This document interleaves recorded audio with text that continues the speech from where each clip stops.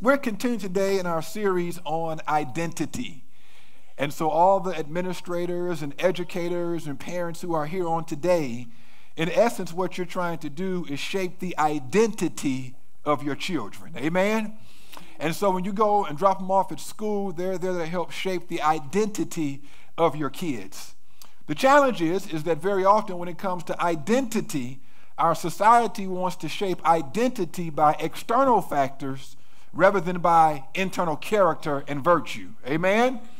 And so what we want to do is, as believers, we want to make sure that for believers in Jesus Christ, you have a clear Christian identity.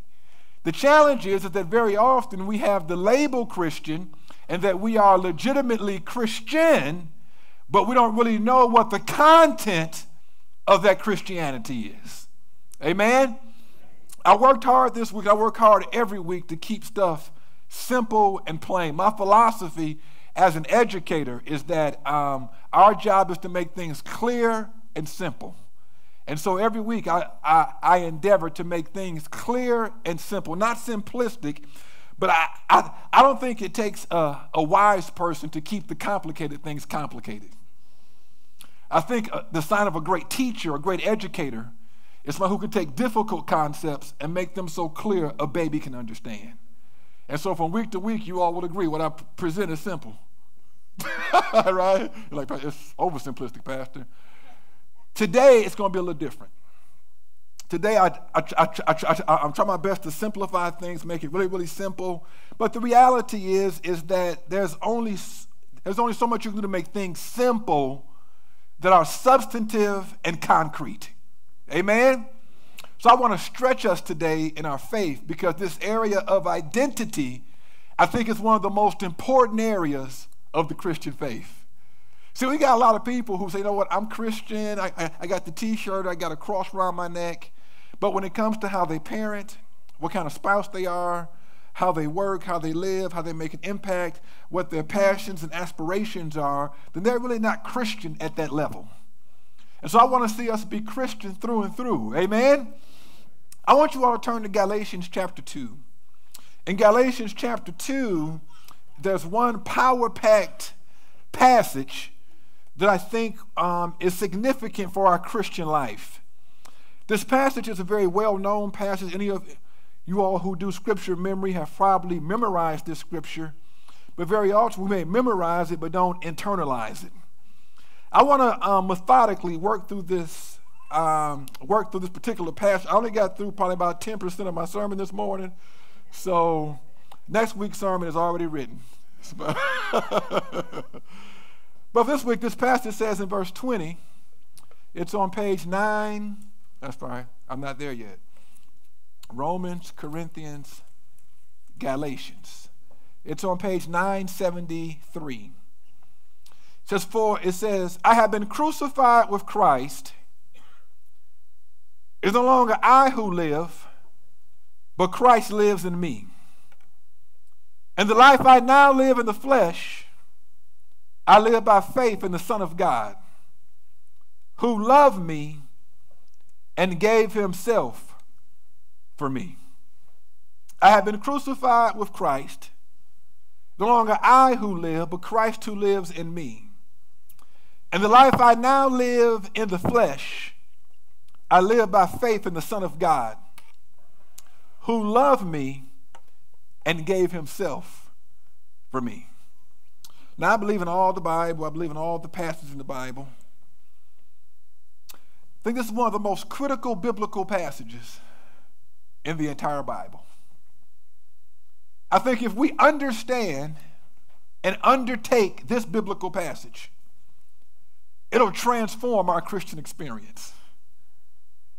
I think this passage underscores what it means when it says the just shall live by faith.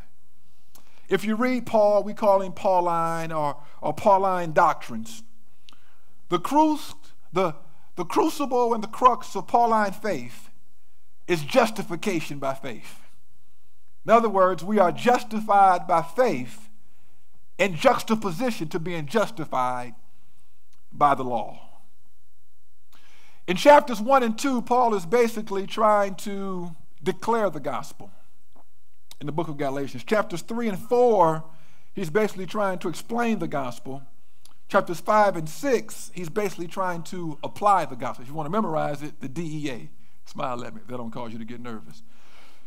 What Paul is trying to do is say, you know what? When it comes to the law, to Jewish people who came out of the law, people who try to work their way to heaven, people who try to do enough good deeds to get to heaven, what Paul is trying to argue is that you cannot do enough good to earn your way to heaven.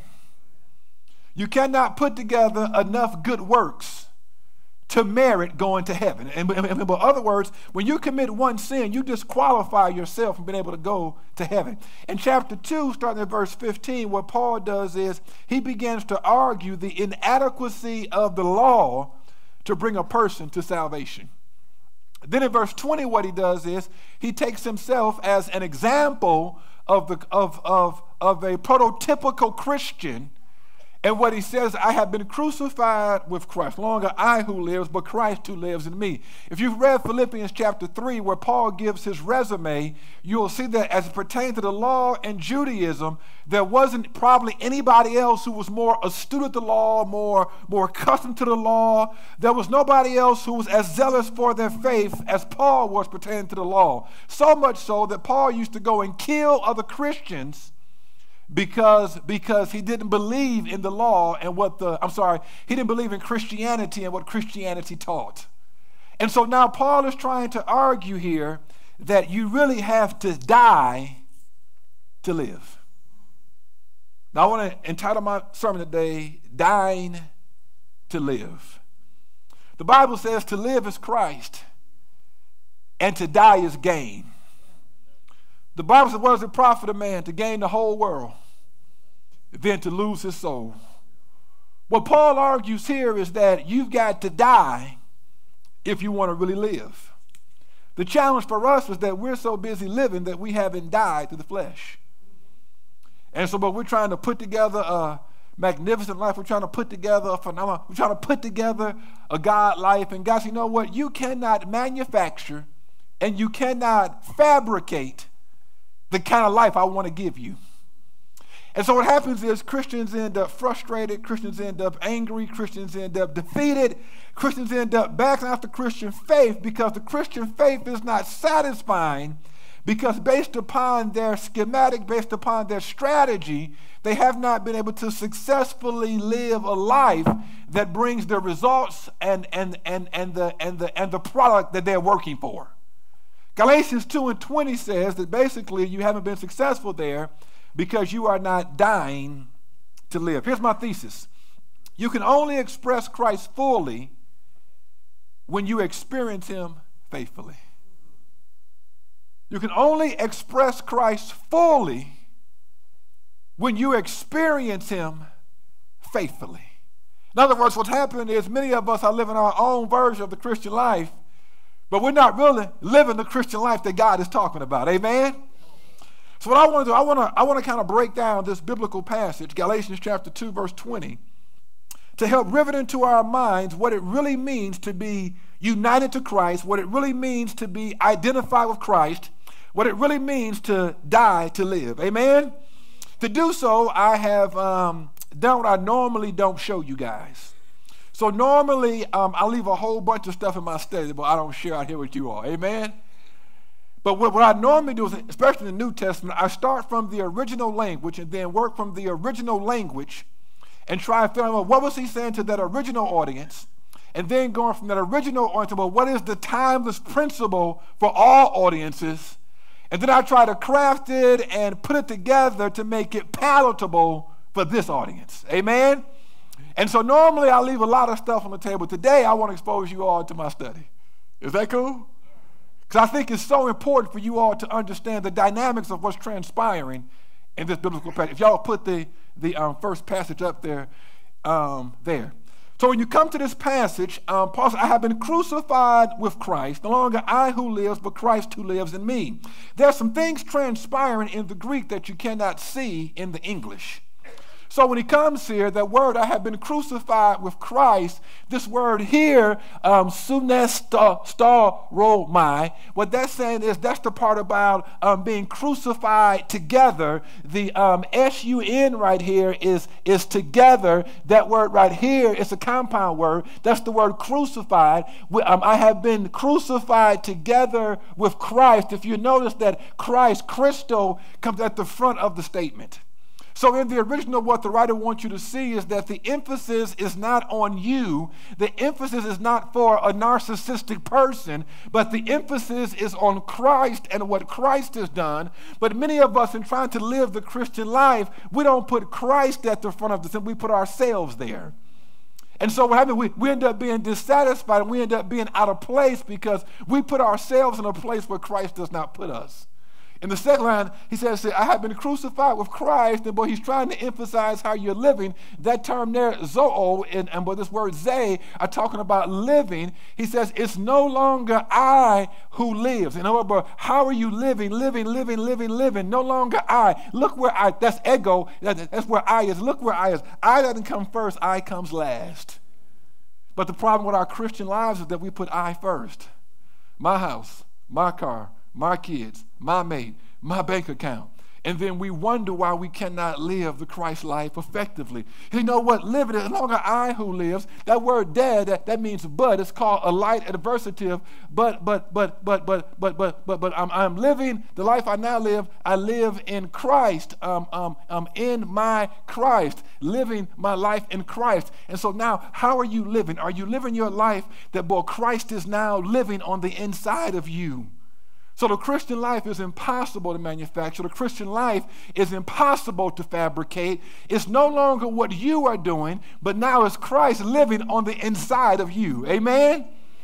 And so now, are you allowing Christ to live in you? Go to the next one, please. It's not no longer you allowing Christ to live as a part of your life, but Christ wants to be the engine. Christ wants to be the focal point. Christ wants to live his life through you, because you cannot live the Christ life in the power of the flesh. We're still together. So up here up top, high day noon, it says now. But living in the flesh, sarki, here, this word right here, sarki, that means living in flesh. He says, I am living by faith in the Son of God. And boy, this is the one who loved me and gave himself up for me. Are we tracking together? And so Christ, you know what? The emphasis now is, how are you living your life now? Now watch this now. We have no problem assigning the crucifixion of Christ for 2,000 years ago. We have no problem thinking about what's going to happen in heaven. But when it comes to today, we have a hard time living and glorifying Christ today. Amen? And so we come to this, we'll go back to the first one, please. He says, you know what, I want you all to understand really what's transpiring when it comes to justification by faith. Y'all all right? And so, Christ, you know what? I want you to die. In other words, if you're going to live the life that Christ wants you to live, you've got to die to the flesh. This first word he has here, he says, I have been crucified. This word here, I have been crucified together with Christ. And so this whole thing of being crucified together with Christ is a concept we have to understand. And so the problem is we don't really understand what it means to be crucified with Christ. See, what we think is, you know what, I'm a believer. I've put everything to death, the burial, and the resurrection. I got to get my stuff together. I got to pull myself up by my bootstraps. I've got to put extra effort into it. But we really don't understand that it really is justification by faith, and it's not justification by works. Well, Pastor, what does it mean to be justified? To be justified means that, boy, God declares you righteous. See, justification is not just as if you've never sinned. Justification is that God makes a declaration that in spite of your efforts, your work, and your failures, in light of Christ's work and Christ's efforts and what Christ has done, God chooses to declare you righteous. He doesn't make you righteous, because if he makes you righteous, that means you never sin again. He declares you righteous in spite of your actions, in spite of your behaviors, in spite of your dropping the ball. He declares you righteous. Are we tracking together? So in other words, then, when you really understand this, you don't wonder if you've lost your salvation when you sin, because your salvation was never based upon your efforts in the first place. So my question becomes, if you didn't get saved by your works, how can you lose your salvation by your works? And so what happens is we're not secure in Christ. So I want to break down some of these words in this passage to help us better understand this. Amen? The first term, when you come to this term, I've been crucified together with Christ. This word's an interesting word because in the Greek, it's not just simple past tense. There are a variety of past tenses. Y'all right? And so I never learned English grammar until I took Greek. Smile at me. And so just last week, I was writing a letter over to Cook Children's Hospital to thank them for how they took care of my daughter Taylor back in 2016 when she was sick. Amen? And so I've called them and told them thank you. I talk about them every, but I never sent a formal letter saying thank you. So I said on Monday, I'm gonna put this together. I'm gonna put together a letter today. I'm gonna type it out. So I typed out this long letter and I put it into Grammarly to make sure it was grammatically correct. Smile at me. And so I had everything almost correct, but then it kept telling me that I had passive sentences. And so I go in there and change it. It was still passive.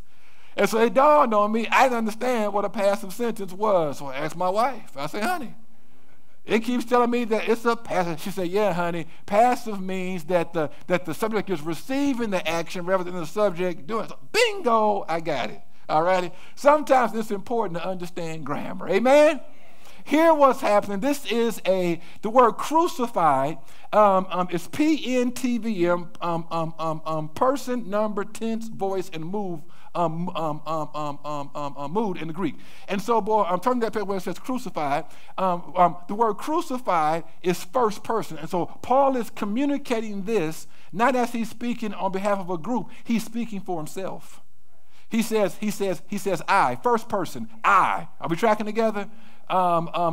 Second person is we or they. Third person is they, I, we, or they, right? So watch it now. So Paul says it's first person, and then it's singular, but then it's perfect tense. So perfect tense in the Greek says, boy, it's a completed action in the past with continued effects in the present.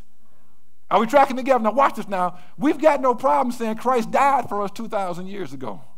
We've got no problem. You know what? I'm going to be in heaven with Christ one day. But boy, the power of the crucifixion, when you identify with Christ, is that, boy, it's got continuing effects in the present. In other words, are you benefiting from, are you engaging the present benefits of the crucifixion of Jesus Christ? Y'all good? It's first person, it's singular, it's perfect, and then it's passive. So what's passive? Passive means that, boy, you are receiving the action, and you're not the one who's doing the action. Now, that's tough for us in America, because in America, we're all about making it happen. In America, we're all about doing it ourselves.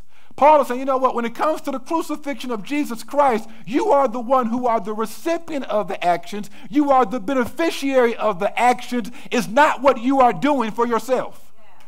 And so Christianity does not say do, Christianity says done. Are we tracking together? I wonder how it would respond in Christianity if we really operated based upon the finished work of Jesus Christ. Instead of trying to finish his work, what if we function based upon the finished work of Christ in salvation and what he has done for us? And so what happens is many of us are not drawing our identity from what Christ has already done. Our identity is based upon these external factors, our job, our house, our car, and guys, all that's fine, but when it comes to salvation, that cannot be your identity. Your identity has to be caught up in what Christ has already done for you. And so what Paul says, if there's anybody else who can boast in the flesh, it's me. But he said, I consider all those things scuba. He says, you know what, they're like human excrement in the comparison of knowing Jesus Christ as my Lord. When it comes to your Christian life, do you take confidence in the flesh or do you take confidence in the finished work of Jesus Christ? So when it comes to shaping identity, where do you align yourself? You good? So the first thing we see here is a personification or a personalization.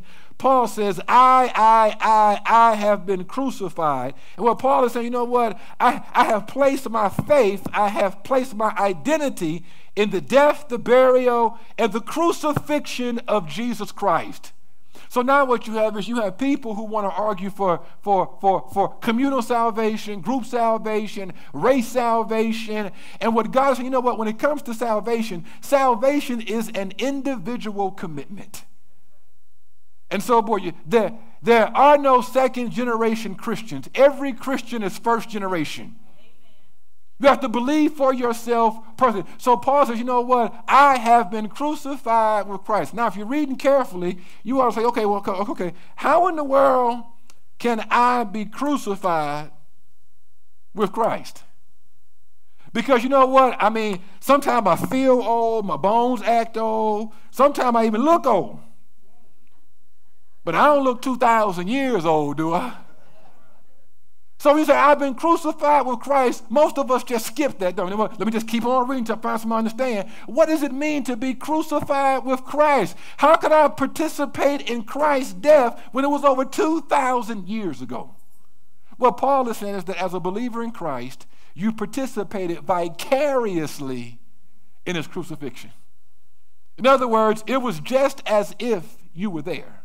So what he does is he imputes, he charges to your accounts, he credits you as if you were right there on Calvary's cross. So that when Christ was there, boy, he's being marched from judgment hall to judgment hall. He was being beat, he was being whipped, and boy, he was paying the price for all sins. God counted that to your account. Are we tracking together? Now watch this now.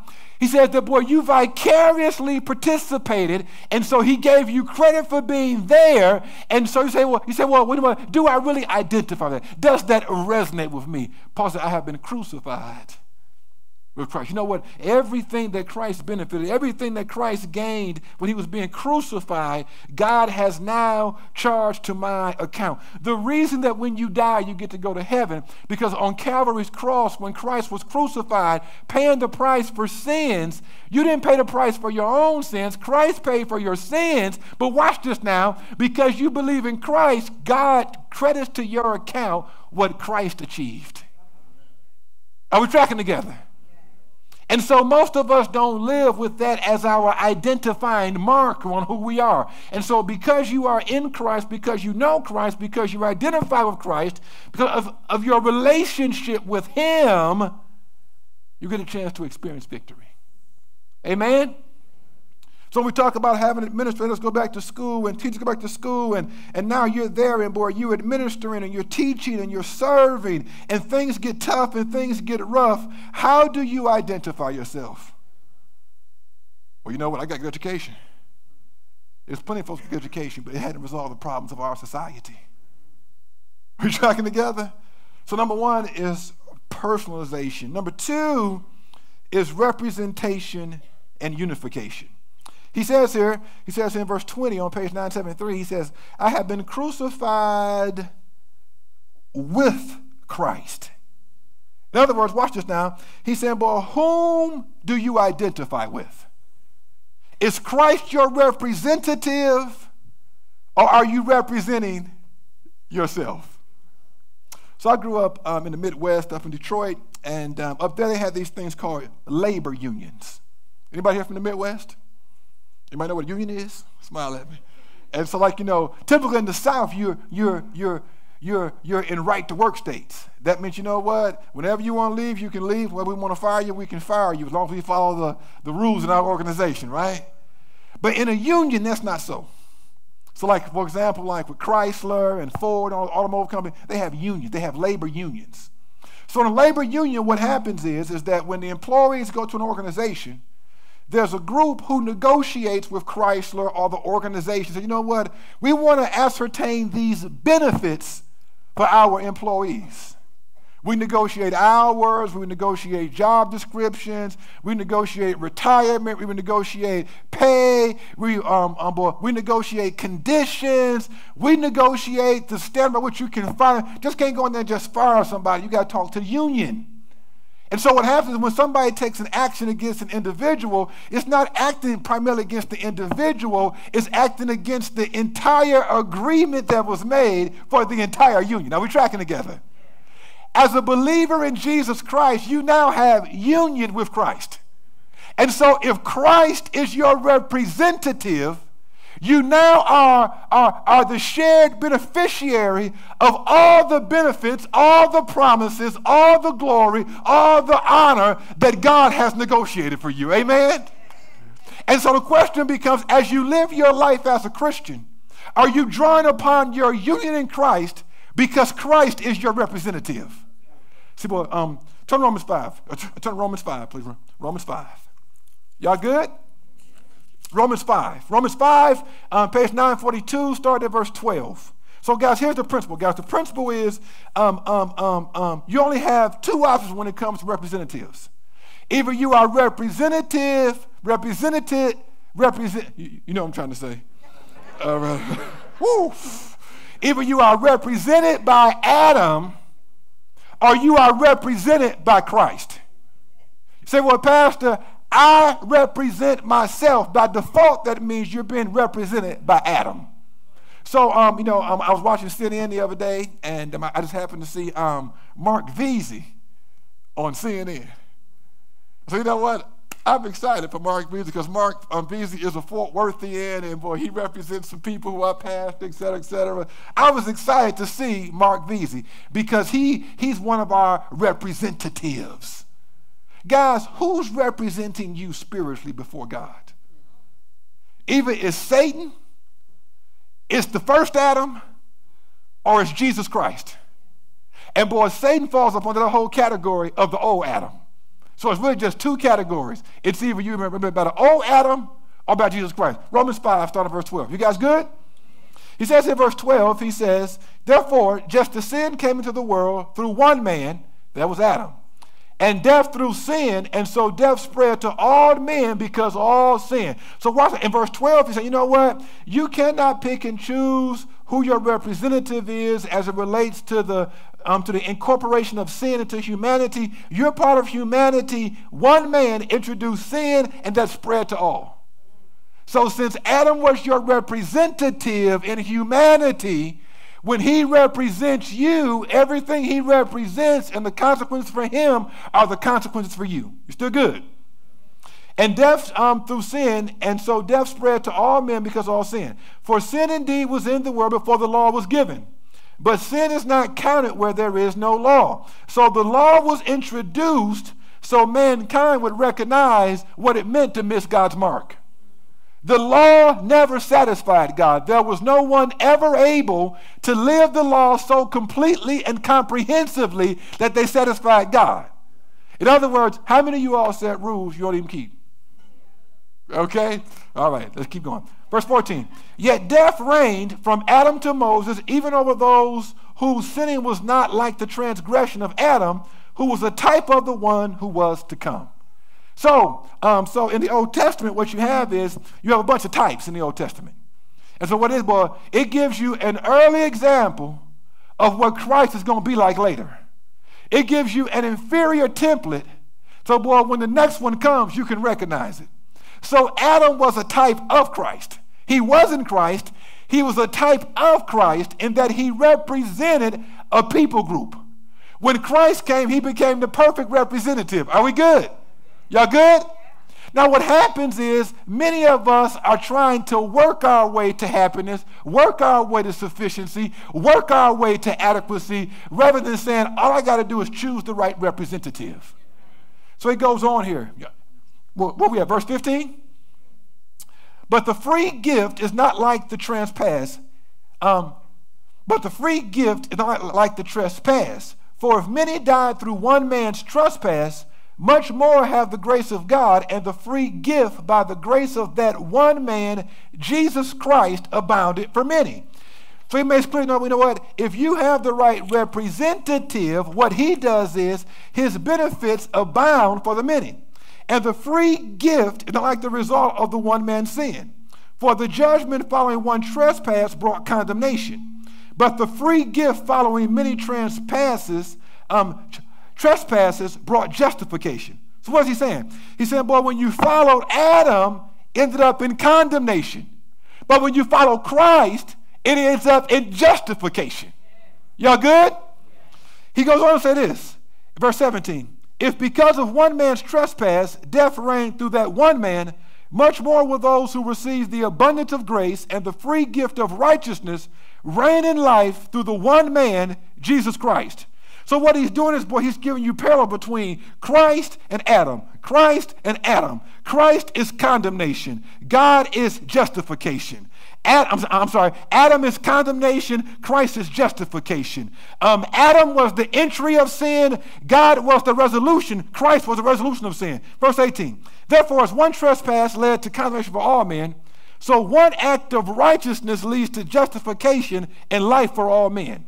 For as by the one man's disobedience, the many were made sinners, so by the one man's obedience, the many will be made righteous. Now the law came in to increase the trespass, but where sin increased, grace abounded all the more. Y'all all right? So watch this now. How often do we think we lose our salvation when we sin? You know what? I sinned, I dropped the ball, I've messed up, I can't go to heaven because, boy, I committed sin. You were never going to heaven because you kept the ball in the air. You were never going to heaven because you got everything. You were going to heaven because of what Christ has done. See, boy, you were going to heaven because where sin abounds, grace much more abounds. So Christians commit suicide sometimes. Watch this now. Christians commit suicide sometimes because they feel hopeless. But the Bible says where sin abounds, grace much more abounds. So if sin is at a 7, grace at an 8. If sin's at 10, grace at 11. If sin on 900, grace at 1,000. Wherever sin goes, grace superabounds beyond sin. But what happens is many of us are trying to live our life based upon our performance, and God says where sin abounds, grace much more abounds.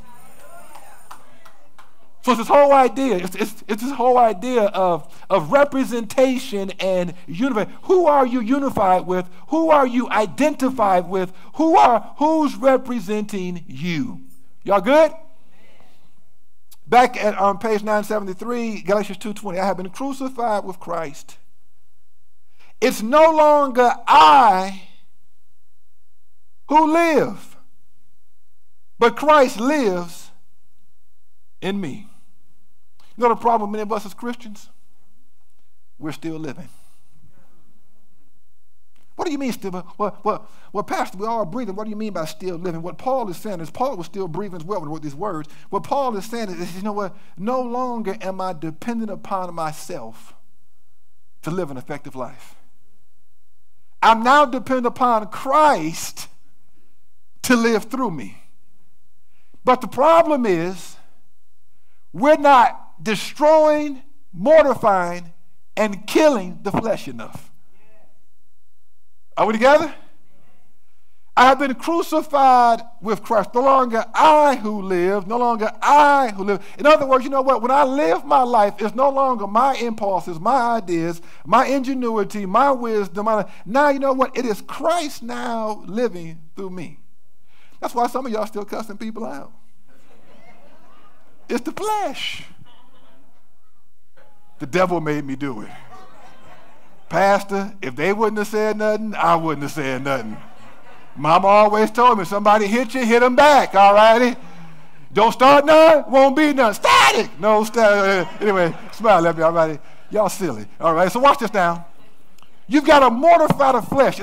Watch this now. When you come to Christ and Christ crucifies the flesh, it does not mean the flesh is no longer alive. It means the flesh no longer has the final word in your life. But the problem is, for many of us, we still are allowing the old flesh to have the final word in our marriage, in our parenting, in our thought life, in our activity. The flesh is still reigning in our lives. And the Christ life is not living through us. Are we tracking together? So I texted this basketball coach the other day. I was trying to get one of my kids on his team.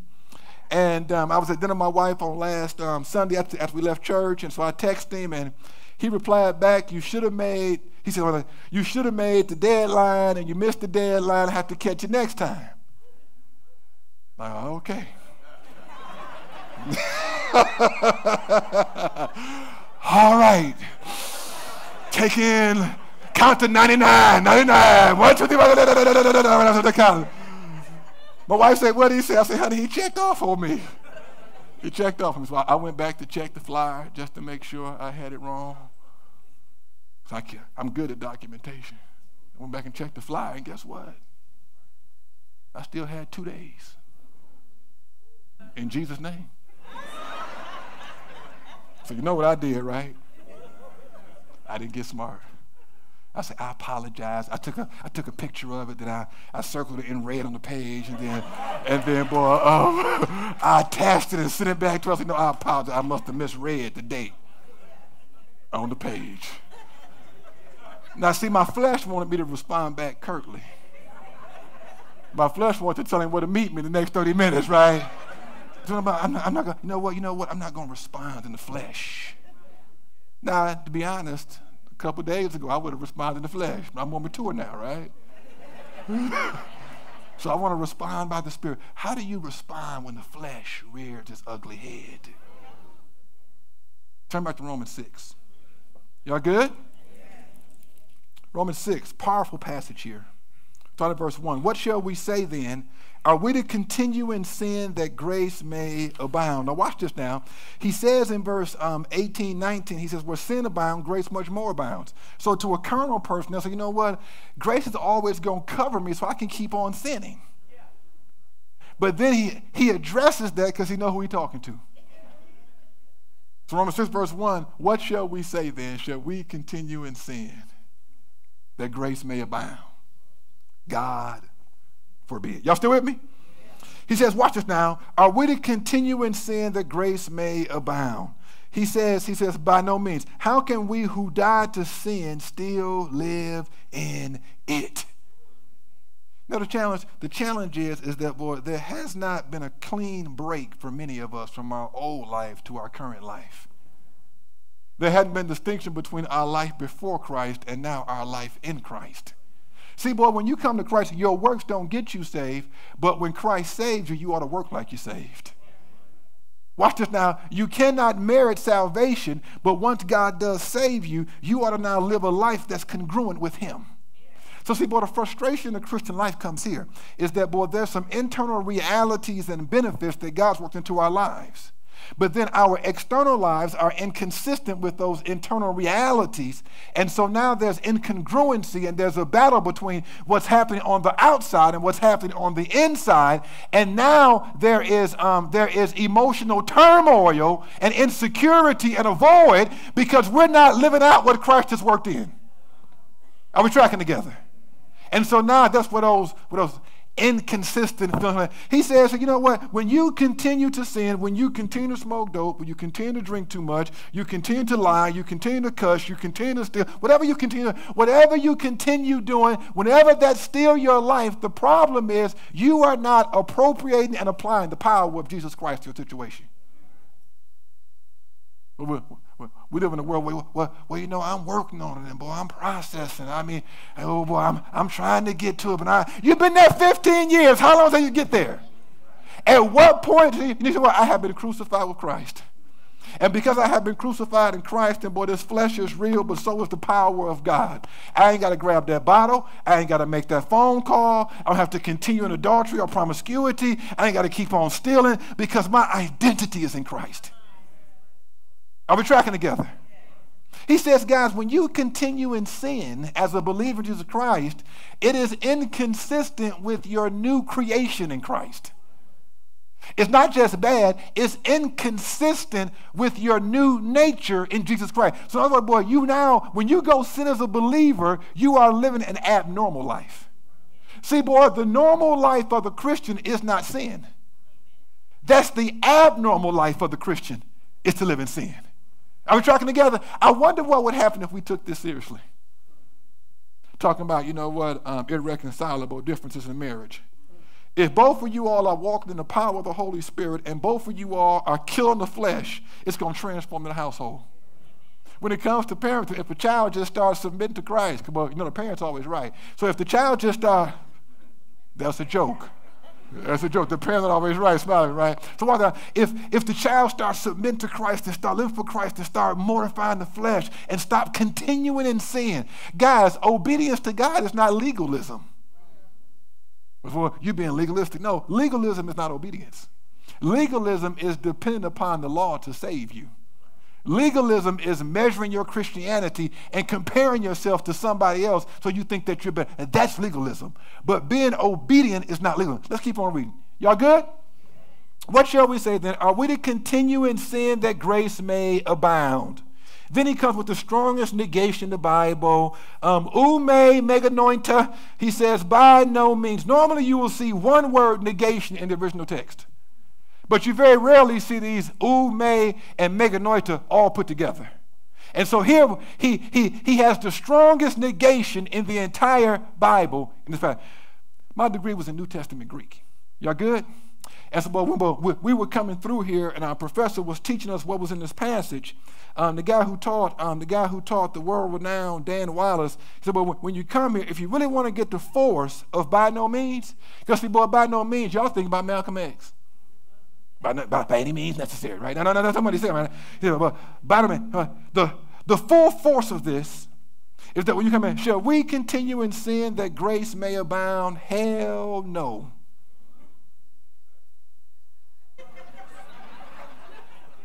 That's what my Greek professor said. I wouldn't use those words.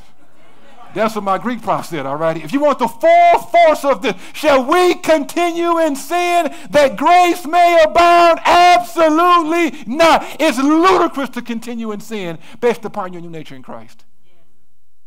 Now, before I read this passage years ago, I had a real bad temper. And sometimes my temper still flare up. My flesh still real, right? On the basketball court. I remember one time this guy was coming through the lane, and the first time he came through, he bumped me. The next time he came through, I put an elbow on his eye. Bam! I ran down court like ain't nothing happened. Just mean. Just mean. Somebody do something bad to him, you know what?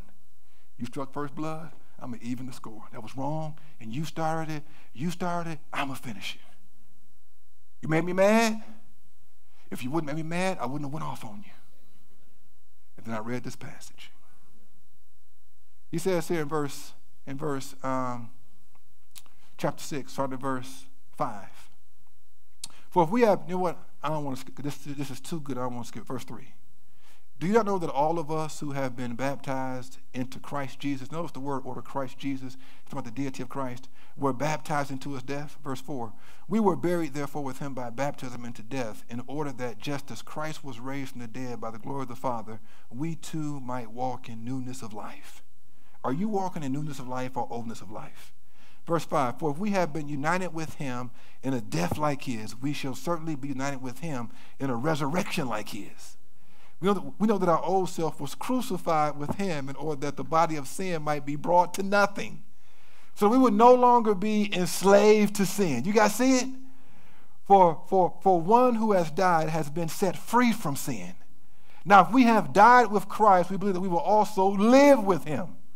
We know that Christ, being raised from the dead, will never die again. Watch this now. Y'all still with me? Death no longer has dominion over him. For the death he died to sin once for all. But the life he lives to God. Guys, who are you living your life to? Righteousness solves a whole bunch of problems. Now, there'll still be something, but guys, it solves a whole bunch of problems. Verse 11. So you also must consider yourselves dead to sin and alive to God in Christ Jesus. So guys, when you're going through life, are you considering yourself alive to God or are you dead to God? See, either you're alive to God and dead to sin, or you're alive to sin and dead to God. Verse 12. Let not sin therefore reign in your mortal bodies to make you obey their passions. How many of y'all know, boy, sin becomes a desire. Sin becomes a passion. Now watch this now. Many of us, we have a problem with people who are addicted to illegal and illicit drugs. But what's interesting to me, we've got addictions in our lives. They're just not illegal. Are we tracking together? Some of y'all can't make it through a day without getting a cup of coffee. That's an addiction. Some of y'all can't make it through a day without smoking cigarettes. That's an addiction. Some of y'all can't make it through a day without screaming at your spouse. That's an addiction. All right. But it goes on. Things that you cannot stop doing and you do on a regular basis becomes, but it's an addiction. May not be illegal, but it's an addiction nonetheless. Amen. He says here in verse 12, he says, let not sin therefore reign in your mortal body. See, guys, the issue is not if sin is resident. The question becomes, is sin president? Sin's going to be with you until you go home to glory. He says here, to make you obey their passions. Do not present your members to sin as instruments for unrighteousness, but present yourselves to God as those who have been brought from death to life, and your members to God as instruments for righteousness. Are you an instrument of righteousness or an instrument of unrighteousness? For sin shall have no dominion over you, since you are not under law, but under grace. How many of you have heard the theology of Flip Wilson? The devil made me do it. Let me tell you something. That's a lie from the pit of hell. As a believer in Jesus Christ, as one who's been crucified with Christ, and now Christ is living on the inside of you, and Christ is living through you. And that boy, because Christ was victorious over sin, and sin has no dominion over him, and you are now in Christ, sin has no dominion over you, and you are a child of grace. The devil cannot make you do anything. Let me tell you a secret. Tell you a secret. Y'all good? I was losing my cool and losing my temper. It's because it made me feel better.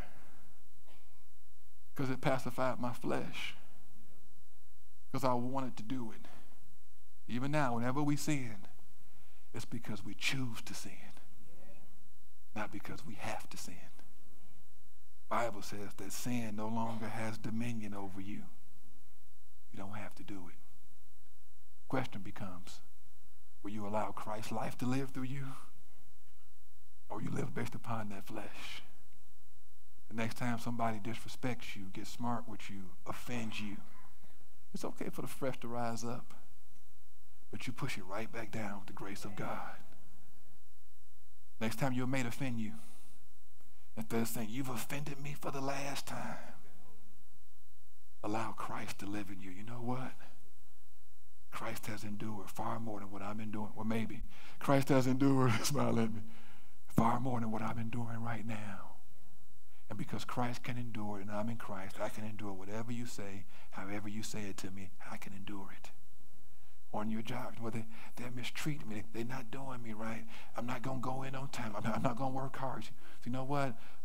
For the joy that was set before him, he endured the cross and the shame. You know, Christ is now living through me. So now I'm not going to give you a piece of my mind. I'm going to give you a piece of the Christ that's in me. Long I who lives, but Christ who lives in me. I got a whole lot more. I can't get to it today. But we'll get to next week. Amen. We cannot express Christ fully until we experience him faithfully. How are you experiencing Christ on a daily basis? Are you dying to live? Are you relying upon him? Are you dependent upon him? Are you crucifying the flesh by the power of God based upon your identity in Christ? Or are you trying to pull it off in your own power, your own strength?